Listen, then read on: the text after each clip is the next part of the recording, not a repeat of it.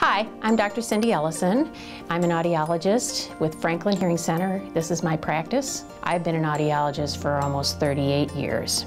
Hearing aids have been around for hundreds of years.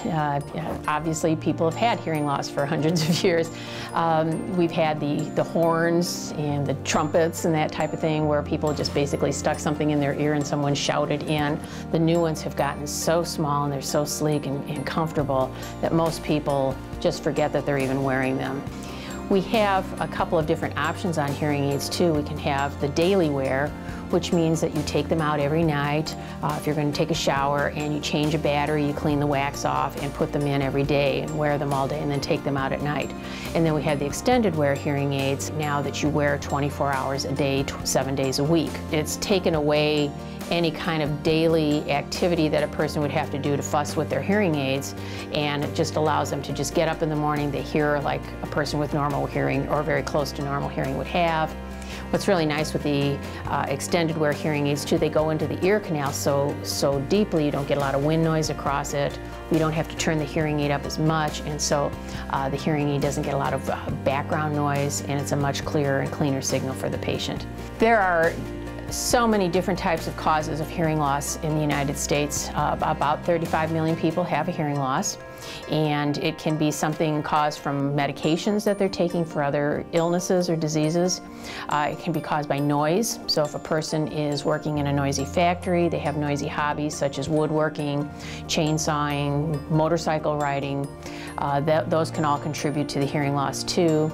And a big component of hearing loss too is a hereditary factor, where there's hearing loss in a person's family. A lot of times hereditary losses are also going to start to gradually progress. First you might have just a slight loss, and then eventually it just keeps getting worse and worse and worse.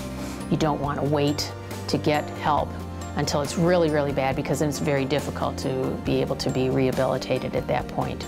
If you think about when you're in a cave, for instance, it's very dark and you go out into the bright sunshine, you have to shade your eyes and let your eyes adjust. The same thing is going to happen with the hearing loss, and you put hearing aids on. It's typically most people wait 5 to 7 years before they get a hearing aid, even though they knew for that long that they had a problem. And so the hearing has been gradually going down.